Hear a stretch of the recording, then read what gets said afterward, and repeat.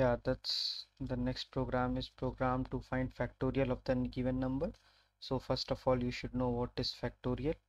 Factorial is the product of each digit from 1 to the number given.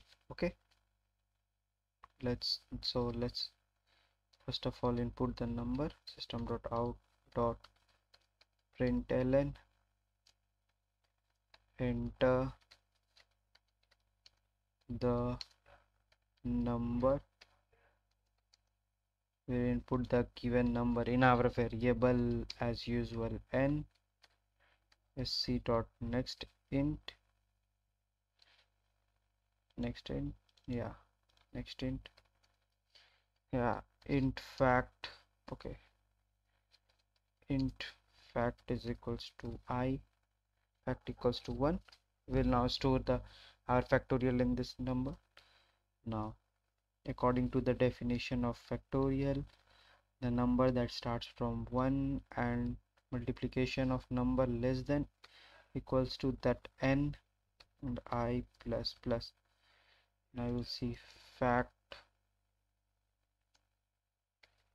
equals to fact into I, means the product of each digit till that number is the factorial.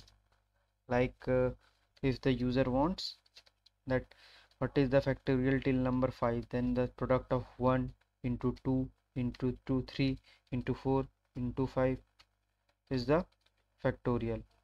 Understood? So let's display the message factorial of the number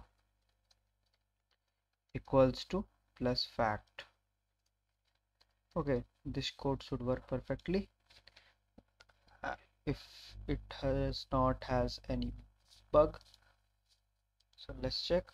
For 5, the product of 1 into 2 into 3 into 4 into 5 is 120. The factorial of the number is 120. And for 10, but see, the smaller numbers the factorial is larger. If you will type for 25, it will be 25 more larger. And if you will see that there's the size of integer, if you will write for 200 or 300, it will show an error because it will overcast the range of integer. Okay, so in order to deal with such cases, we have long integer class in Java. So such type of programs, if you have to print the factorial of larger number, we uses long integer class. And one more mistake you can do, as in the previous question, if you will declare the fact equals to 0, and again you will try to find either factorial of smaller number also, like 5 again, the answer will be 0. As the same reason as I stated, 0 multiplied with anything is always 0, and the addition of all zeros will be nothing, and multiplication of all 0 will be 0, answer will be 0. Okay, that's all for this. This code is only sufficient for small number. If you want to find the factorial of larger number, go for integer class. I will write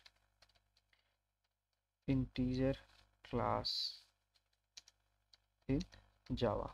Okay, that's all for this video. Thank you.